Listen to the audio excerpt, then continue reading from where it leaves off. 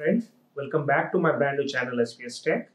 As you know, I have created this channel to discuss various topics like cloud, Java, data structures, algorithms, microservices, design patterns, machine learning.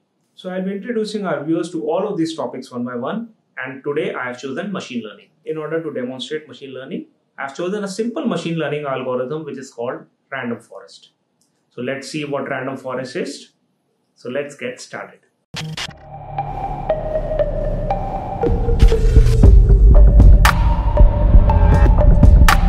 So friends, welcome to Introduction to Random Forest and Decision Trees. So friends, random forest is basically a categorization technique, which means if you have a large set of data and you want to categorize it into some fixed categories, this algorithm can help you achieve that. It comes under the section of supervised learning. What is supervised learning? Supervised learning is that section of machine learning where you use historical data to train your model and then generate predictions for upcoming data. It's called random forest because it uses a random subset of data to train out decision trees. So that's where the keyword random comes from. And forest because it has a bunch of decision trees to generate predictions. So that is where the name random forest comes from. Now coming to supervised learning. Supervised learning is the most common category of machine learning algorithms. In order to achieve supervised learning, we start with a set of data that we know the answer to. Then we split this data into two sets. One is called the training set and the other is called the testing set. And the general ratio between training and test set is 80-20, or sometimes it is even 70-30. So then we take our training set and we feed that training set into the machine learning algorithm so that it can train. So if input is this, the output will be this. If input is this, the output will be this. This way the algorithm trains itself. And once our model is trained, we evaluate how efficient it is. We use the testing set for it, and then we feed the testing set and we match whether the predictions given by the model and the actual output are same or different. What are the variations? And then we calculate its efficiency. So typically in step number 2, which algorithm we use to train our model differentiates our model from other models. And in this case, today we'll be using random forest algorithm to train our model. There are other popular algorithms as well, like k nearest neighbor, linear regression, logistic regression, etc. Decision trees are the core components of the random forest algorithm. A decision tree is simply a step-by-step process to go through to decide a category something belongs to. So let's understand decision tree with the help of an example. Suppose you have a set of fruits and you want to train someone to categorize these fruits. Your set of fruits contain apples, grapefruits, orange, plantain, and banana. So to teach someone to categorize these fruits, we use the features of the fruits. For example, we have the color. Apples are red, they can be green, they might be yellow as well. Oranges are orange, grapefruit can be orange or yellow, plantain is yellow, and banana is also yellow. Also, we have the size of the fruit, which is in this case the length of the fruit in centimeters, and the information whether it is easy to peel the fruit or not. So the decision tree will help train this person to categorize a set of fruits into different categories using these features. So this is how a decision tree looks. As you can see, we have used the features of the fruit to categorize it into different categories. So at the top level, we have used the color of the fruit, whether it is yellow or not. In case it is yellow, we are using the size of the fruit, whether it is long and skinny or not. If no, then it's an apple. We can conclude that. If yes, whether it's easy to peel or not. If yes, then it's a banana, and if no, it's a plantain.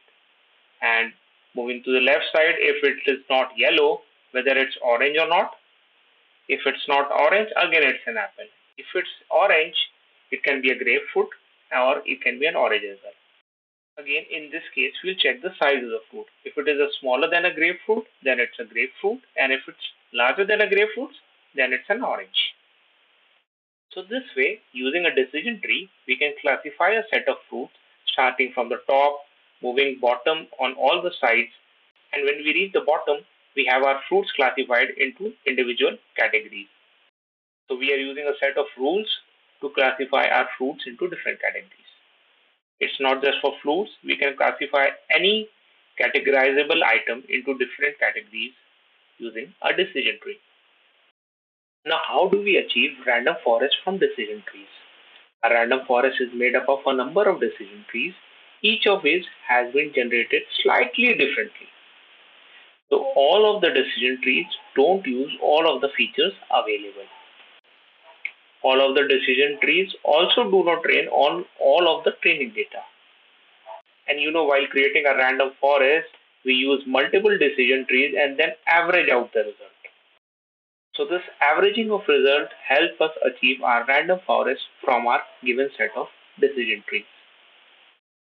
So going back to the fruits example, you can see that we have plotted our fruits in an n-dimensional space here.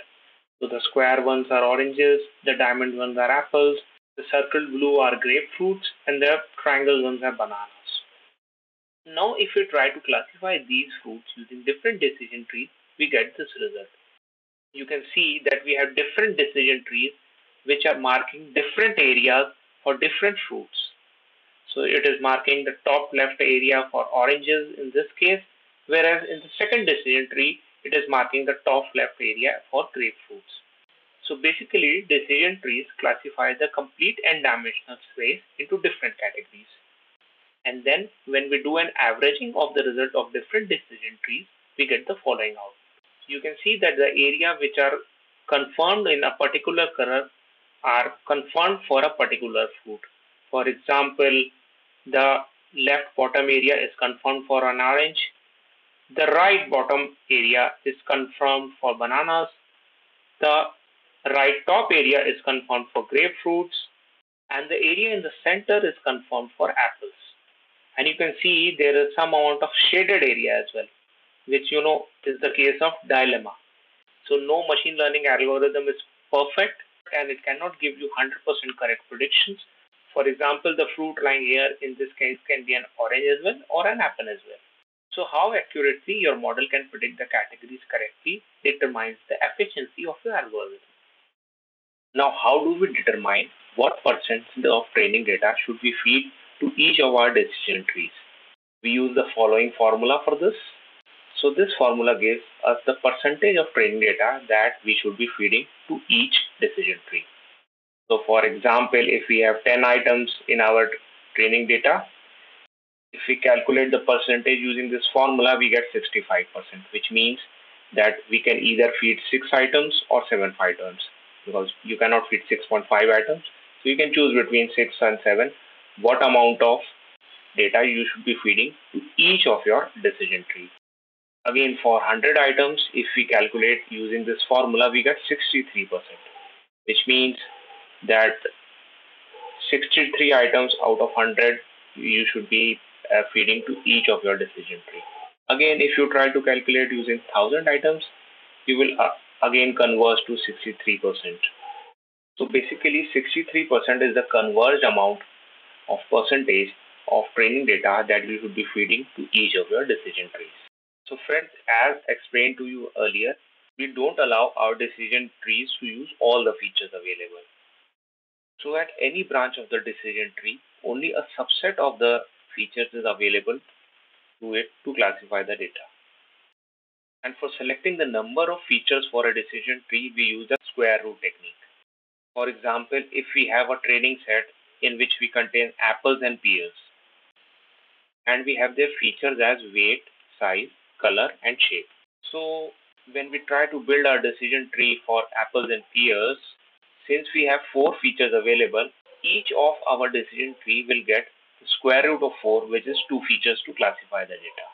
So when we start building our decision tree, we can first choose between any 2 features, say for example, color or size. Supposedly we choose size. Then on the second level of the decision tree, we can use another feature. Since we have already chosen size, we can choose between color, weight. So again, if let's say we choose color. So we use the square root technique. So for example, if our decision tree has 5 features, then its square root will come out to 2 point something. In that, we'll converge it to 2. and we'll allow each decision tree to, use two features for classifying the data. So as you have seen, for each of our decision tree, we give them a subset of data and we give them a subset of features as well. So friends, for generating our random forest, we also need to decide how many decision trees we will be using in our random forest. To start with, more trees are usually better, but then we have to consider how much computing resource is available with us. If you take a lot of decision trees, your computer or your server where the algorithm is running, can get overwhelmed and can get overloaded, the memory can crash, and increasing the decision trees is only true up to a point. After that point, the returns start to diminish. So after this point, adding more number of decision trees will not increase the efficiency of the algorithm. For example, going from 10 to 50 trees will certainly improve the result. But going from 1000 to 5000 trees will not add much improvement and also will increase the computing time. So this is in a way a trade-off between the computing time and the efficiency of the algorithm. This is where the role of the data scientist comes into play, where he has to decide the optimal amount of decision trees to be used in the random forest. So friends, no theory is complete without a practical. So here we are at our Jupyter notebook and I'll demonstrate you the random forest algorithm. So I'll walk you through the code and I'll also show you the output. So as you can see, this notebook contains the code for our random forest algorithm. I'll also like to mention to our viewers that you can find this notebook in my GitHub repository. I'll add the link for it in the description. So here what we are doing, we are importing NumPy as NP. So NumPy is basically a mathematical library of Python. Then we are importing pandas as PD. Pandas is another library which provides us data frames in Python. For people who are not aware of data frames, you can just imagine them as a big Excel file containing columns and rows for all your data. Then we are using scikit-learn library to import the iris flowers dataset.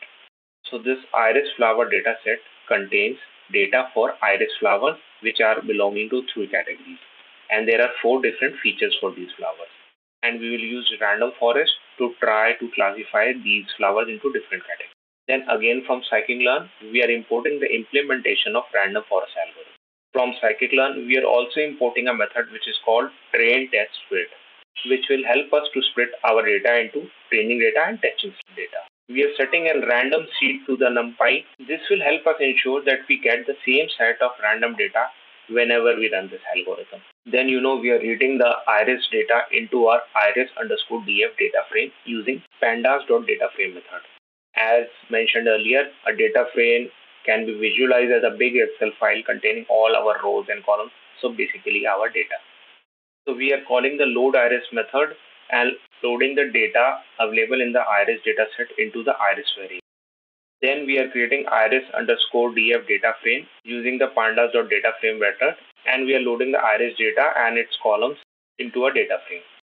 And we are also loading the results of the data, which means which flower belongs to which category, into the iris_target data frame. So basically, iris_df data frame contains the data for different features of each flower, and iris_target_df contains the result, which means which flower belongs to which category. Just to show you our data, I am calling the iris_df.head. As you can see, it is showing us 4 features: sepal length, sepal width, petal length, and petal width. So these are the 4 features of each of our flowers. And we have to write an algorithm which would try to classify each of this flower into different categories. So if I run iris_target_head for the first 100 parameters, you can see it is classifying some of the flowers as 0, some as 1. It will further classify some of the flowers as 2, which means it's belonging to the second category. So basically 1, 2, 3 here are the different categories to which each of the flower belongs. Just to make clear to you, I'm showing you the size of the iris dataset. So you can see it contains 150 entries and each entry has 4 features. So basically it is a 150 cross 4 matrix. And if I show you the size of its target, you can see it is of size 150. So here 150 cross 4 is, each entry of this row where there are 4 features for each entry, and 150 here is 0, 1, 2, 3, which means which flower belongs to which category. So friends, I had created these 2 data frames here just to show you the head of each of these data frames so that you're able to visualize what data is present in our data set. Basically, these data frames created here are just for visualization purpose. Now here the real action begins. I am initializing the data in our X variable and the categories of this data in our Y variable. And then we are using our favorite method, train test split, to split this data into training data and testing data. And since we are giving test size as 0.4, which means that training and testing data in the ratio of 6:4, means 60% of data will be training data and 40% of data will be testing data. So we have created, so X train and Y train is our training data and X test and Y test is our testing data. Now we initialize our model, which is random forest classifier in this case. And then we are asking our model to train itself is using the training data. So we are passing the X train, which are the 4 features for each flower, and Y train, which is the result of category of each flower, into our model.fit method. So now we are passing our training data into our model and asking it to train itself using this model. So here X train and Y train is our training data. So X train contains all the 4 features for each flower, and Y train contains the category to which each of the flower belongs. And we are calling the model.fit method and asking it to train itself. And once our model has trained, we'll try to evaluate its efficiency. So you will pass in the X test and Y test, which is our testing data, to calculate how efficient our model is. So if I run it, you see I get 93% efficiency, which means that it tested the model using this X test value, and whatever categories it found for those data, it compared it with their correct category, which is present in Y test. And the efficiency of this algorithm came out to be 93%. So friends, you must have noted while initializing our classifiers, we didn't specify the number of decisions. So the default value of number of decision trees is configured as 100 here. So this result of 93% which we have received is for using a random forest with 100 decision trees. So if I try to increase the number of estimators here, and let's say if I take it as 1000, let's see what will be our result.